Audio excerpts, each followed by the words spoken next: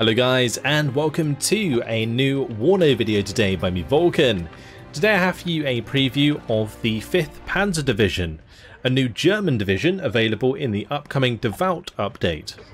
Please remember that this is early access and was recorded on a preview build, so what you see may be subject to change. I'm going to go through all of the units, of course, and then we'll put together a quick deck. There's also a couple of disclaimers that the devs wanted me to make before we really get into this. First thing being, the M13s that you're going to see today are currently placeholders and are the American ones, basically. They are going to receive their own German modifications and camos, so that's something to look forward to. Also, the Marder 1A2 is being reworked and fixed because currently it doesn't work, and the Fuchs is also being reworked as well. So just those units to bear in mind. The rest is pretty cool, and we'll go through it. There will of course still be changes in the future, so do bear that in mind. So yeah, first things first, Unimog.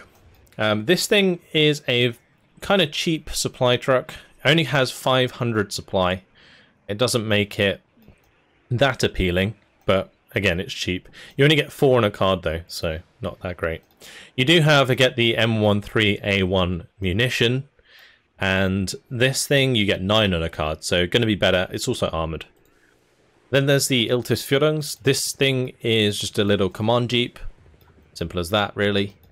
Then there's the M577AIG, which is the German variant of the M577. So yeah, just a standard armoured command vehicle. So that's the logistics tab, pretty simple stuff. Moving on to the infantry tab, we have the Feldjäger. These are your first unit. They're 20-point squads, 4 men, sorry, with MP5A3s, basically military police, right? They come in with the Iltis, spammable early game unit, basically, but 6 on a card doesn't make them that appealing. However, there are the Sitterungs, and these guys, there is 11 of them, and they have 11 G3A4s. Now the G3A4 does have a base accuracy of 60%, so even though they are technically like pretty poor on the experience front, in that they actually get a reduction to hit chance and rate of fire and stress resistance, the G3 is still pretty good. And I reckon if you were to have a bunch of these in a building fighting like another bunch of squads, you're going to outnumber them and outgun them. So I think these are going to be pretty good. They come in the Unimog truck. Then we have the Pioneer Führer. These guys come with Uzis. Hopefully they're using 2 hands to fire them. But the Carl Gustav is going to be their AT launcher, which does have 16 penetration. Not as much as I would have expected out of the Carl Gustav, but yeah, pretty cool. They can be brought in with the Iltis and the Fuchs. Once again, the Fuchs is still being sort of reworked, so bear that in mind. Then we have the Pioneer. Pioneers have 9 G3s, an MG3, and satchels, so good at the close range with the 175 meter range, but this has been upped since the last time I showed these off, but the satchel charges, that is. So they can kind of be effective at a longer range. It kind of sounds silly that you'd lob a satchel charge 175 meters, but that's just like relative to how it is in game. So bear that in mind. But 10 strength Pioneer squad with close range munitions and the MG3, pretty good honestly. And with the Fuchs, again, rework is going to come in for that, but currently has the armor values you'd expect and the speed you'd expect, and I think the Fuchs in general in this game is going to be pretty good. So yeah, there's that. They can also be brought in the Unimog. Then there's the Pioneer Flamme. This has the Hand Flammpatron, which is apparently an incendiary launcher, which is pretty cool, that they have access to. 10 Uzis. Absolute Uzi squad. I'm curious how good these guys are going to be with the Uzi at close range, so I guess we'll find out eventually, but yeah, great stuff. Then there's the Pioneer Armbrust. These guys have the G3A4s, an MG3, and then the Armbrust, which is an anti-tank rocket launcher, just kind of like light AT, only 13 AP. Nothing too special about these. All of these Pioneers can come in with the Fuchs and the Unimog. Then we have the Panzergrens. So the Panzergrenführer is the first unit here. This is actually a really interesting unit. It's a leader which has both an AA piece and an AT piece. Both of them are terrible, but the fact it can kind of help itself defend against both sort of threats, ground and air, is quite nice. So yeah, Red Eye, only 3 HE, kind of terrible, low accuracy, low range, but you know, enough of them hit a target and it's going to go down at the end of the day. It can also, of course, finish off units that have already been hit by, like Spag, for example. Then there's the M72 Law, which, you know, will sideshot most vehicles in one shot, and front armor, maybe a couple shots. So, yeah, unless you're up against a heavy tank, this will probably do the job. And the Panzerdivision leader, like it just seems very good. I mean, obviously Fjodor means leader. But yeah, in terms of the transports, we do have the Marder 1A2 available. Again, the Marders need a bit of a rework. That's why they're currently showing the Milan when they don't have it. But yeah, the 20mm plus an MG3. The MG3 on the Marder 1A2 is actually on the back, which is really cool.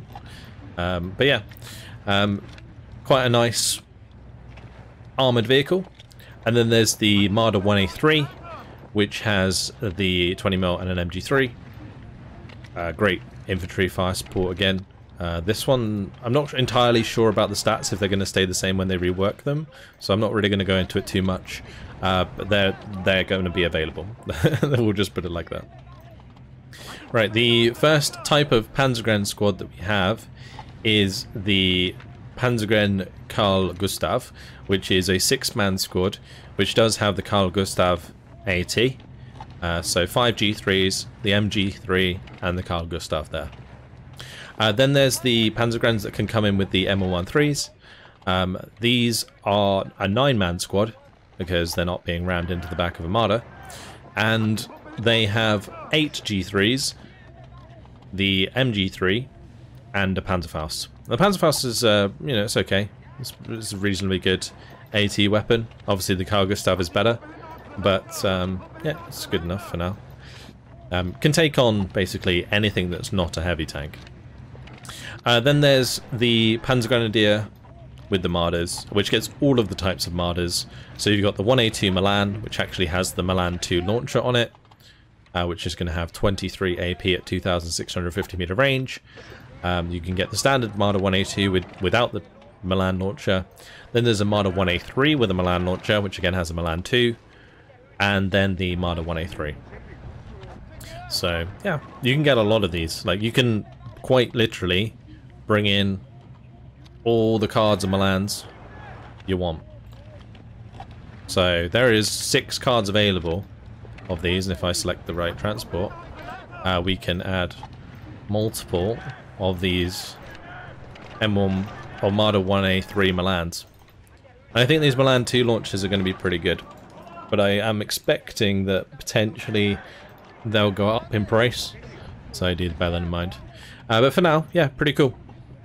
I quite like the Panzergrens, and I really like the look of these Marders. I'm just going to quickly show you guys the model of this Marder 1A3, because it is very cool. It looks lovely.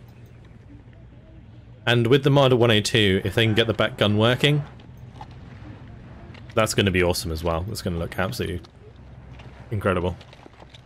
Yeah. Then we have the Jaegers. There's some Jaeger leader with the Carl Gustav, and then there's the standard Jaeger squad, which is the 11-man squad that we've seen already in the game. 10 G3s, the MG3, and the Panzerfaust there. They can both be brought in with the Unimog. That's your infantry tab. Let's move on to the artillery tab. So first one is the Panzermörser, which is a 120mm M113 mortar. Yep, again, this is going to be changed, the M113 here, just kind of like a placeholder. Then there's the M109A3GA1, which is one of your long-range artillery pieces that we've kind of seen before, alongside the M110A2, or M111A2, which is your long-range howitzer. Does have the German markings on it, which is very cool. You can see that on the front and on the barrel there. I do really like those little attention to detail. Very, very cool. Then moving on, we have the Lars, This is more of the unique German artillery that we have. The Lars being a 36 rocket cluster munition launcher. So, yeah, pretty awesome. This thing doesn't fire particularly fast. It'd be nice if it fired a bit faster. But I believe it can just like launch all 36 of its rockets in one salvo if it wants to, which is pretty nuts. The supply cost is really high, although I don't believe that the supply cost here matches that of the Logi that it actually uses, because I kind of tested it. If it was 9,000 supply cost, it would take 18 supply trucks to fill it up, which doesn't really make sense, and it's not the case in game, so do bear that in mind. But either way, for now, yeah, pretty cool launcher. Although, you know, rate of fire could use an increase. Then there's the Mars, which is your big boy HE. 400 points. This thing costs a lot. And 12 227mm HE rockets. That's what this is. So, there you go. Very cool. Alright, let's move on to the tank tab. So we have some of the M48A2 CGA1s. It's quite a lot to say there. 90mm gun with a 50 cal and the M240. Very cool. Love the model. Looks awesome. I don't know what it is about the models in WARNO, but they're just so good. They're just so good. This thing has 1,945 meter range with 13 penetration, which, if you compare it to the Leopard, is quite a bit shorter. So, yeah. It's only 40 points, though. Let's move on to the Leopard 1A1A1. Now, this thing's 16 points, comes with 15 penetration. 15 penetration is going to be enough to, like, two-shot most APCs, maybe one-shot them, and depending on their armor, of course. It's got decent accuracy and a relatively good range. Like 2,120 meter range is fine. It's like only like 100 meters shorter than the Leopard 2A3. And rate of fire is decent at 11 round per minute. Yeah, pretty nice. Armor's pretty low though, so it's going to get chewed up by heavy tanks. But yeah, good for dealing with enemy APCs. Then there's the Leopard 1A5 Führer. This is a command tank. It does come with the command tax, so that's what makes it so expensive. The difference here being between the 1A5 and the 1A1A1 is the armor. So you can see the armor there goes up on the 1A5 to 10 front armor, which is quite significant. Also, you can see the changes to the model to represent real life with a higher telescope and the change of sight. Also, I believe the front of the turret is slightly different as well. So, yeah, there you go. Then we have the Leopard 1A5, the standard one, which is 115 points base. Same stats as the Führer version. But you do get the veterancy there. So, I mean, it looks like the veterancy is higher, which I think it actually is on the base tank at the moment. Yeah. Base veterancy, or base accuracy, sorry, must be higher, because otherwise at 2 vet it would be the same. Okay, let's move on to the Jaguar 1. Jaguar 1 has a Hot 1 weapon system with 22 penetration, which is pretty good. 2,650 meter range. For 160 points, it's pretty expensive, honestly. I don't find much of a use for long-range ATGM weapons at the moment in WARNO. So, yeah, I'm not a massive fan. I think one thing that would be cool to buff these Jaguars would maybe be to get the optics up, since they do have pretty good optics on them, since they want to be engaging units from range. Then there's the Jaguar 2, which comes with the TOW 2 missile system, which is obviously pretty good. 25 penetration. We've already seen the TOW 2, however, on the Bradleys. Then we have the Leopard 2A3 Führer, which is 365 points, gets the command tax of 100 points. But the Leopard 2A3, it gets a solid 70% base accuracy, and then 19 front armor and 19 penetration. So both of those, both the front armor and tank gun, are like one less than the M1A1HA Abrams. But yeah, pretty cool tank. Gotta love a good Leopard. It's even got its window here. It was apparently changed on the 2A5 variant. Thank you to my stream for letting me know about that. Yeah. Nice weak spot there at the front, which I think is the reason that it has the slightly worse front armor than a Abrams in this case. Yeah, cool Leopard 2A3 there. I really, again, like the model. Looks really awesome. Okay, let's move on to the Recon tab. So first of all, we have the Lux A1. This vehicle was incredibly good in Warhammer Dragon, just as like a swift recon that could deal with infantry and sort of light armor. In this case, I'm yet to really try the 20mm autocannon too much, but could be just as effective. We'll have to wait and see. It's a pretty speedy recon with decent firepower. 50 points. Then we have the Alpha color. So these can come in with the Iltis, which is the Jeep. They can also come in with the Fuchs, which is the armored transport. And then they also have the UH-1D, which is the first we're going to see of the Huey in the game. So this is looking pretty cool with the MG3 mounted on the side. German colours. Very nice. Like the look of that Huey. But the Alpha themselves, they have 3 G3A4s, the MG3 and the M72 Law. Then there's the Jaeger Alpha. We've seen these boys before. 10 G3A4s, MG, Panzerfaust, same as we've seen, as I just said. And then we have the Alouette. This looks really cool. The model, the detail on these models is actually awesome. Like, it really is. So yeah, that looks very cool. Only 5 health. It is, you know, just a string of metal, really, with a bubble canopy. 180 kilometers per hour speed, not too fast, but going to be nice, cheap, spreadable recon helicopters. Finally, we have the Hulk, the LRRP. So, the green men coming out to show. I feel like the first time I looked at this squad, there was only one guy with like full green camo on him, and the rest were in these masks. And so I only thought it would ever be one model, but apparently there's 2 in this squad, so there you go. We get 2 green men, really bringing the whole green army men thing to life. Like it.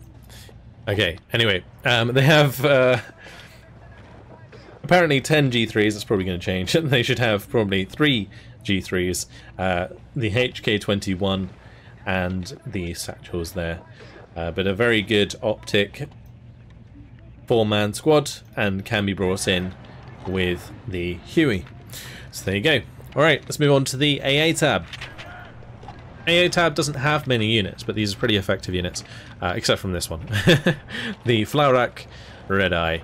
This Red Eye launcher is terrible. I already kind of mentioned it before because it's on the Panzerdivision leader here, and I think we have it in another division as well. But yeah, it's awful. It's only got 3 damage. It's got 35% accuracy. Like, these are spammable, sure. That you can get 12 on a card, and they're only 35 points each. But you're not going to be hitting anything anytime soon, and if you do, you're not going to be killing it either. So, you know, it is what it is. Gepard B2L.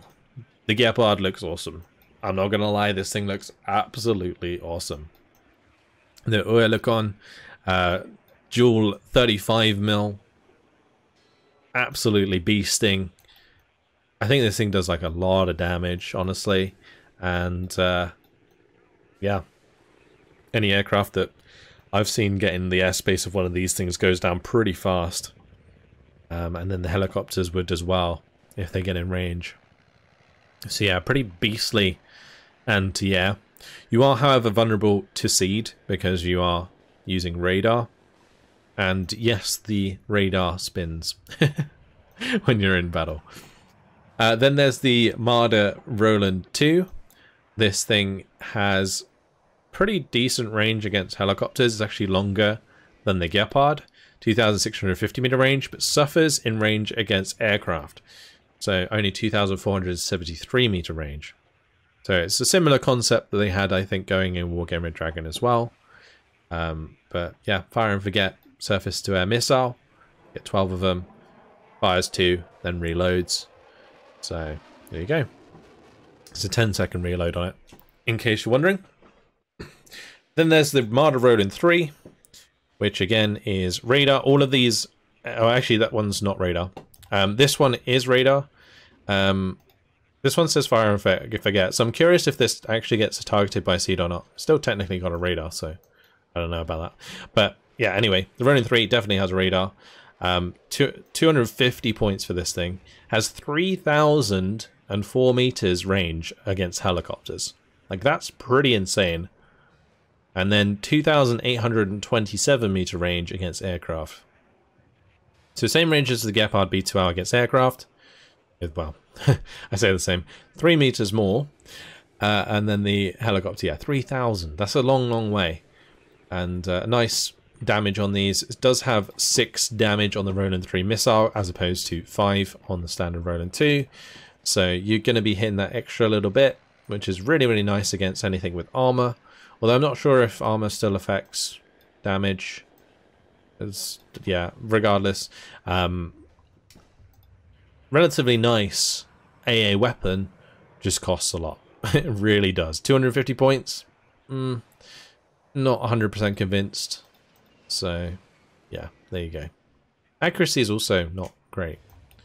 Let's move on to the helicopters, which there aren't many of. The BO-105, Par 1, is the first one. It's basically 2 BO-105s. I'm not going to like mess you guys about. They're both the same. Just one has a Hot 1, one has a Hot 2. The Hot 1 has 22 AP, 2,650 meter range, 50% accuracy, and the Hot 2 has 24 penetration, 2,650 meter range, 65% accuracy, which is actually really good. And I believe the supply cost goes up there slightly as well. So yeah, there you go. The Hot 2 system, this helicopter actually looks pretty good on paper. Currently in game, it's not performing really as well as it looks like it should, but yeah, I think it's going to be a beast once it's fixed. All right, moving on to the air tab. Now the air tab here is pretty extensive compared to some of the other tabs in this division. First of all, we have the Alpha Jet A. This looks really awesome. It's a rocket Alpha Jet. Now, I'm not usually a fan of the Alpha Jets because of their payloads in the other divisions that we have so far. Like, there is like a bombing one and a napalm one, but they only have like 2 bombs each, so you know the effectiveness of those is very limited. However, because rockets are actually reasonably accurate and high damaging to infantry, for example, this Alpha Jet could be great for picking off units of infantry that are more expensive, you know, like a motor striker Metis squad, or you know, just motor stroke in general. You get a couple motor striker kills with one of these and it pays itself off because they're only 75 points. So yeah, it's pretty nice. It has 20% ECM, exceptional agility.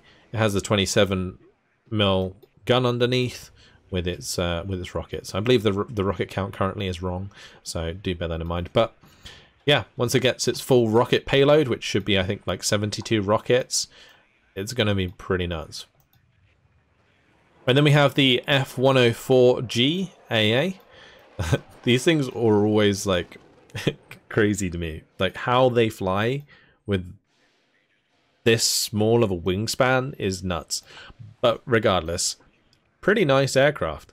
They turn like an absolute truck, you know, they just don't, which I guess makes sense. But they are very nice for like sniping helicopters and, you know, heading on aircraft in numbers, because they get the Vulcan gun and they also get the AIM-9. So the AIM-9's, you know, getting 4 of them is pretty nice for taking down helicopters. And then obviously the Vulcan's going to be doing damage as well. So yeah, this can seem to one pass at least 5 health helicopters. And I haven't really tried it on anything more than that yet, like the 10 health helicopters, to see how effective it is. But regardless, I expect it to do relatively well. Only has 10% ECM, but super fast, 1,400 km/h speed. Then we have the F4FAA, which is the Vulcan minigun again with the AIM-9s. These AIM-9s are again going to be great for shooting down helicopters, good en masse against enemy fighters. The nice thing about the F4F is it does have 30% ECM, so maybe a little bit of a safer bet, but a more expensive bet as well. So yeah, you might not be able to afford to lose as many of these as you potentially could the F104G. Moving on, we have the F4F with the AT weapons. So they get 4 Maverick missiles, which have 26 AP. We've seen the Mavericks on the A10 Thunderbolt. So 3,180 meter range. Accuracy, kind of trash, 40%. But again, reasonably good ACM. Actually quite nice speed for an AT aircraft. You're going to be able to like hit and get out of there quite easily. Then there's the Tornadoes. Now, I was really excited to see the Tornadoes in the game, and they do look beautiful. I mean, again, just all of these models just look awesome. They really do. But either way, the 27mm Mauser is in this boy with the 3 450 kilogram bombs in this case, with 2 AIM-9Ls. It does have exceptional air optics with the 1,463 km/h speed with 30% ECM. It's a fast boy with a decent amount of ECM there for sure. So nice Tornado. Then we have the Tornado IDS with the GBU payload. These are 2 925 kilogram bombs, and they do a lot of damage. You can one-shot medium tanks with these very easily. So a very nice aircraft, very strong, and I'm looking forward to getting some nice kills with these, that's for sure. Then we have the Tornado IDS, the MW1, which is the multiple like cluster launcher thingy. The MW1 KB44 has 4,704 bomblets, which it fires off at a rate of fire of 91,045 apparently. It's pretty nuts. It sounds awesome in game. It really does. This thing is incredible. Like, guys, when you get your hands on these divisions, try out this thing because it is cool. It's not the most effective cluster plane, but it is very awesome. I'll give you that much. I think it's going to be pretty good against infantry more than anything else. So yeah, nice Tornado IDS there. Also has its wings back. Look at that. Very cool. One thing I did point out to the devs actually was that these have their fuel probes out, which is a cool detail, but you probably wouldn't have it out in this scenario. This one actually has it tucked away and its wings back. So it's sort of 2 configurations there. It'd be nice if the wings adjusted, like, based on how fast they were going in game. But yeah. Anyway, regardless, getting sidetracked. Let's move on. 5 cluster bombers, cluster bombs on this one. Does have those cluster munitions, which have the penetration. So you can see the difference here between the MW1 and the standard cluster. The MW1 doesn't have penetration, so it's not very good against armor, whereas this cluster is good against armor with the 9 penetration there. So that's going against the top armor of enemy tanks. Then there's the Tornado IDS with the AT2, which is an electro-optical fire and forget anti-tank missile, 26 AP, 3,180 meter range and 40% accuracy. So similar to the, if I can click the right one, the Maverick. Although the Maverick, I believe, oh okay, it is fire and forget as well, yeah. So they're both fire and forget. The Tornado one there as well. Cool, let's move on to this Raptor. So this Raptor doesn't really have a name yet, but it has the AGM-88 Harm, which is a seed missile. anti-radiation with a 65% accuracy. Very nice indeed. Lovely looking aircraft, the Falcon. Yes, indeed. There's that. And then there's the F4F HE bomber, which has the 12 227 kilogram bombs. So basically this air tab consists of Alpha Jet, F104, F4F, and Tornadoes and Falcons. And then payloads switches between them. Yeah, very awesome. I like the air tab a lot here, and I'm going to have a lot of fun messing around with these, even if they aren't very effective. But regardless, there you go. That is the West Germans in WARNO, at least one of the divisions, the 5th Panzer Division. So we'll quickly go through and make a division out of this. So I'm going to start off by just popping in the M113A1 munition trucks. I'm going to add some Führungs. Actually, what's the availability on these? It's 3. Okay. Yeah, we're going to keep the trucks. And then I might add one more card of the Unimogs, just because you're going to need more supply. This is a very light on supply division, and so you're going to need as much as you can get. Alright, I'm definitely going to be bringing in the Citadungs. I think they're going to be a good early game. Then we'll probably use the Panzerdivision here. I will likely just bring in the Panzerdivision in the Iltis. I am tempted to also have the Carl Gustav of the Pionierführer. Mainly because it's cheaper. So this is sort of one that I would keep in the back of a sector to actually cap the sector, whereas the Pionierführer is definitely one that could be more offensive. So that's kind of what I'm thinking here. So I think that's what I'm going to do, and we'll bring in that with the Fuchs. The Fuchs will probably not be 10 points, by the way, when it actually comes out, because that is very cheap, especially considering it's cheaper than the actual truck. But yeah, anyway, we'll bring them in Fuchs regardless.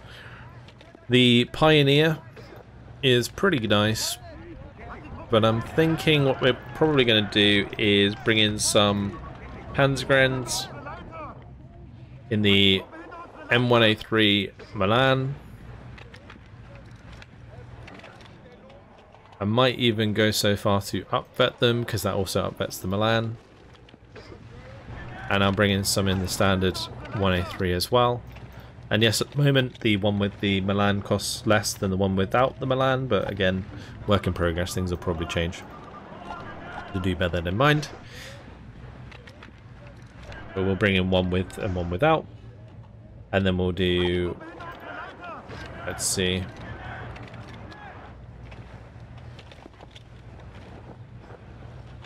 maybe some Jaeger, just because they're cheap. Pretty good. I'll bring in some Jaeger. I think we'll just do another Marder unit. Though I really want to try out like the Pioneers of the Flam and the Armbrust. Well, the Armbrust is just standard AT, so it's nothing exciting. Maybe I'll just bring in some Pioneer Flam to try out that hand Flambatron. Yeah, I think that'll do. This actually hasn't given me as much as I wanted, really. It may be worth dropping the Pionierführer in order to get another card of Panzergrens with the Marder 1A3 Milan. I'm going to bring in a card with 1 vet as opposed to these two being 2 vet. Actually, this one doesn't need to be 2 vet. That one can be 1 vet as well, with the standard 1A3 there. Cool, so we're going to have plenty of Marders, that's for sure. Moving on, we have the artillery. I'm definitely going to be using a card of the Lars. You get 4 on 1 card, and we also get 3 on 1 card of the Mars. So we'll bring in both of those. And I'll use some of the M109A3s. So you only get 2 on the card of one of those. Yeah, we'll use those as our sort of smoke and long range artillery. And then the rockets are just rockets. Good show. Alright, let's move on. Tank tab. We will do probably the Leopards for the most part. You can actually get 6 of these on a card at the moment. They might get changed in the future. But yeah, we're going to probably upvet them a little bit. Bring them in at 2 vet there. I'm going to bring in all 3 cards of those, absolutely. And then we're going to bring in a card of the Leopard 1A5 Führer. I want to try out the Jaguar as well, even though I think it's going to be terrible.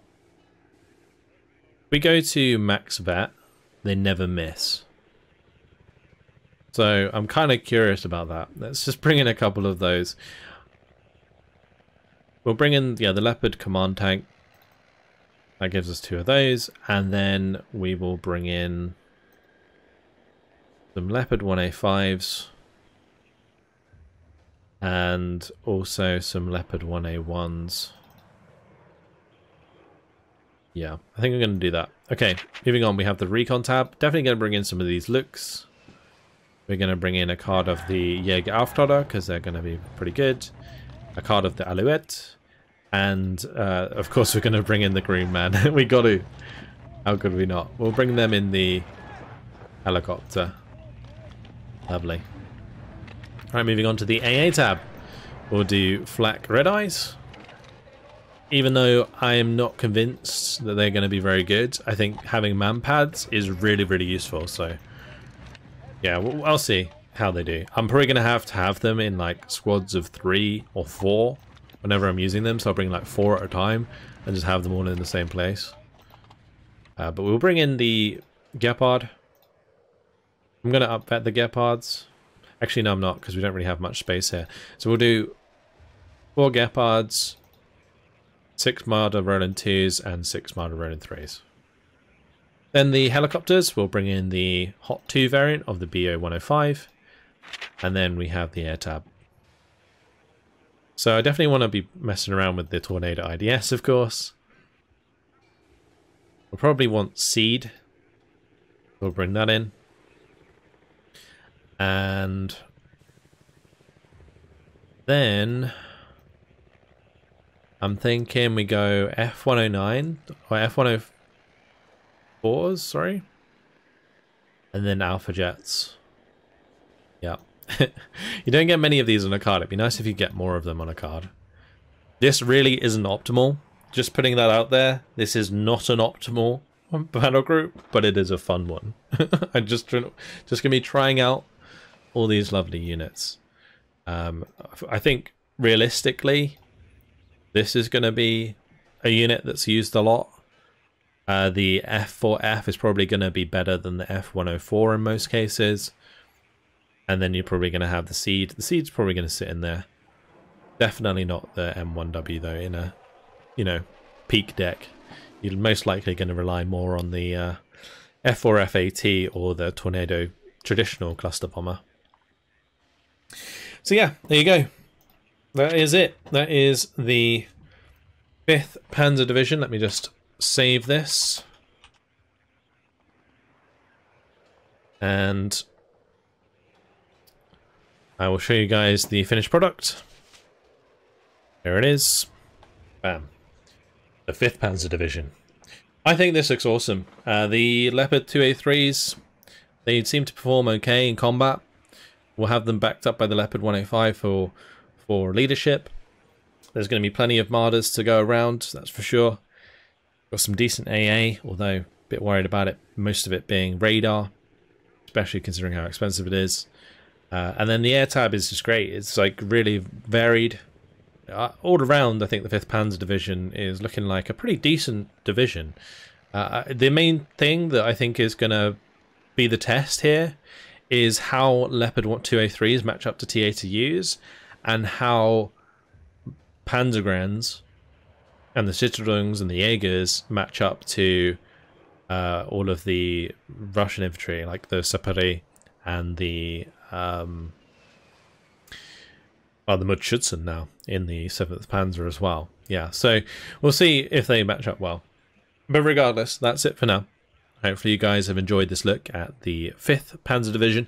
Please remember that it is, of course, work in progress. It's like a work in progress build that I have here that the devs have allowed me to show you early, before even the people in early access get their hands on it. So yeah, awesome.